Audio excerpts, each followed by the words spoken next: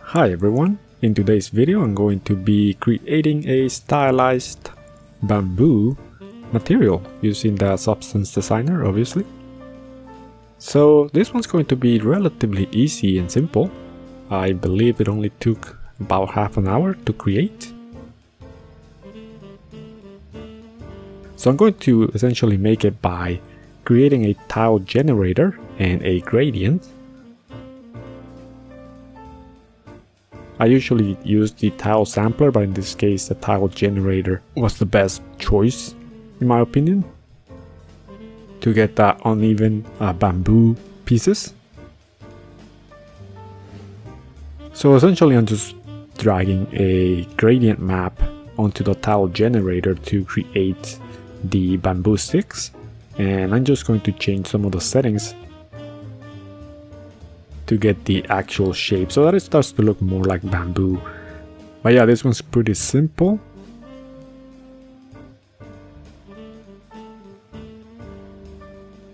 It's mostly using the tile generator like I mentioned, and changing some of the settings like scale and offsetting as well of the actual sticks so that they don't line up with each other. So I initially tried it with a tile sampler node, but the bamboo pieces were looking too even. They weren't really offsetting the way I wanted them to be. And so I tried the tile generator and it gave me pretty much exactly what I was looking for.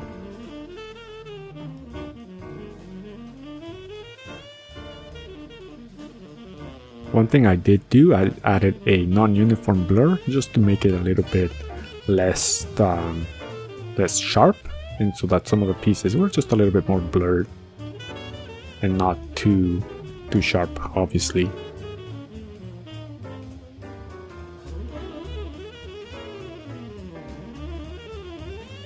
And then another thing I did is I tried to add a little bit more variation to the actual color of it. So I'm gonna use a noise with the slow blur and pretty much combine that.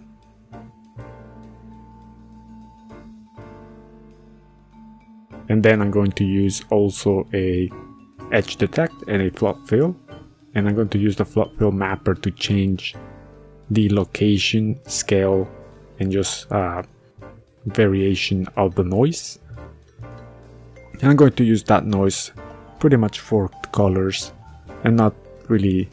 I think I do set it through the normal map a little bit just so there's a little bit of noise, but not too much.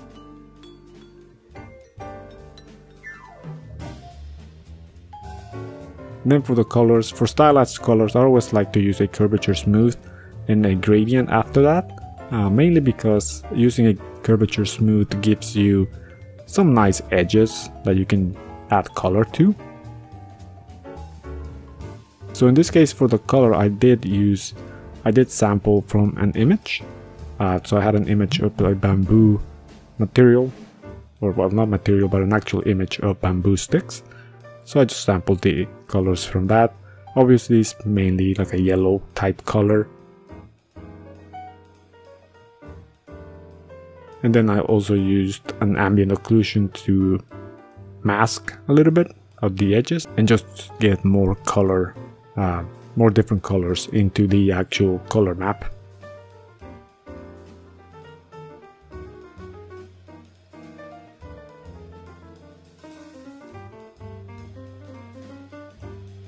It's always a good idea to introduce different colors to your color map texture so that it just doesn't look completely flat.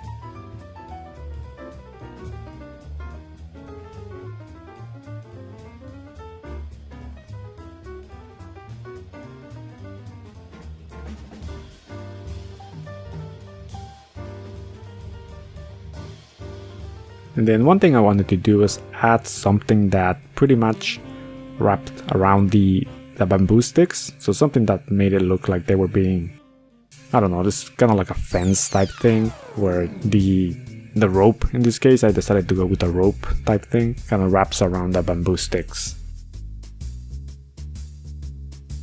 So I'm going to use those ropes and just use a high blend for that. And I also used a mask to make it look a little bit more like like they were pushing in, like the ropes are pushing in a little bit onto the bamboo sticks. So I used the mask for that and blurred it a little bit.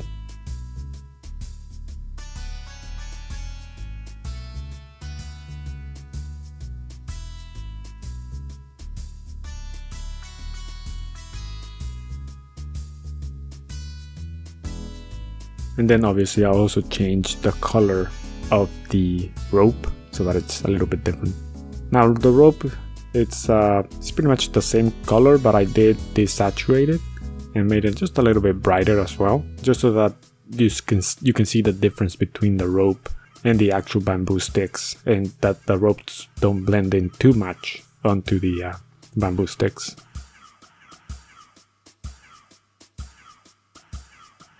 And then one last thing I decided to do was maybe add some like plants that are coming through the bamboo sticks, like some leaves.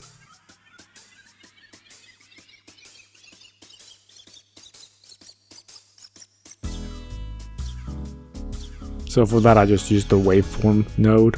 That's typically the way to go if you're making things like leaves. One thing I did not do for it is I did not warp it. I think it's a good idea to warp it just to add more variation to the actual shape. But in this case I kept it relatively straight. And then I essentially masked it so that the leaves only for the most part show up in between the bamboo sticks and they don't show up too much on top of the actual bamboo.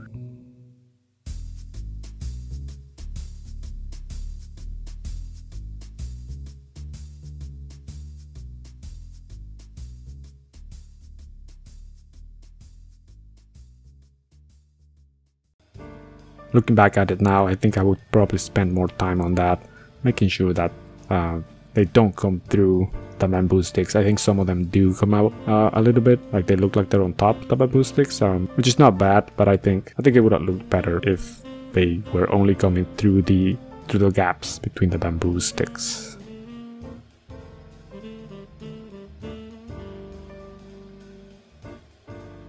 And then obviously I used a gradient map for that to make them green.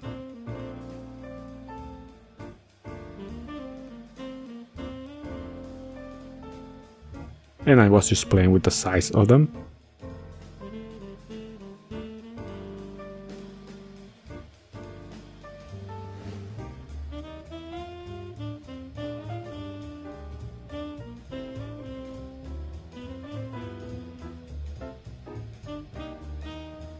But anyway, this is pretty much it for this material. This was a pretty simple one. Obviously, as you can see, my graph is really simple. I didn't use too many nodes. I usually try to not use as many nodes. I usually don't like to use too many nodes for these materials because I just like to keep things simple. I think the simpler the better.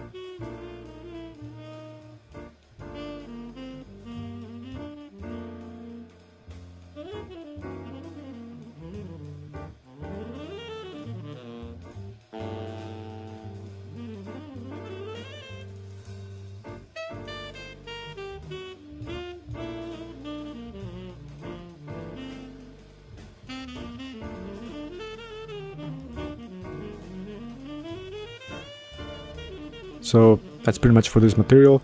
So here's the render that I got from Marmoset Toolbag. So that's pretty much it for this video. And if you like the video, make sure you hit the like button. If you are new to the channel, make sure you subscribe. And so I will see you in the next video. Do you see this environment right here? I made this really quickly using Maya, ZBrush, Substance Painter, and Substance Designer and Unreal Engine. You too can make something like this really easily and in a short period of time. To make an environment like this one, all you have to do is make a few simple props, put them together in Unreal, and then simply add some lights and you're pretty much done. So hey, this is only a 45-second ad, so there's not enough time for me to cover everything. So click on the link below now and I will show you exactly how I made this environment. The best thing about learning how to make an environment like this one is that you can simply use the same techniques to pretty much make any other type of environment. Oh, and by the way, you don't need to be an expert already in order to learn how to make something like this. You can follow along without any prior knowledge. I will be showing you the basics on how to use Maya, ZBrush, Substance Painter, Substance Designer, and Unreal Engine, so you can follow along without any issue. Like I said, this is a very short video, so I don't have enough time to explain everything, So click on that link below and I will show you exactly how this is done. And by the way, I don't know how long I'm going to be doing this for, so click on that link now so you don't miss out.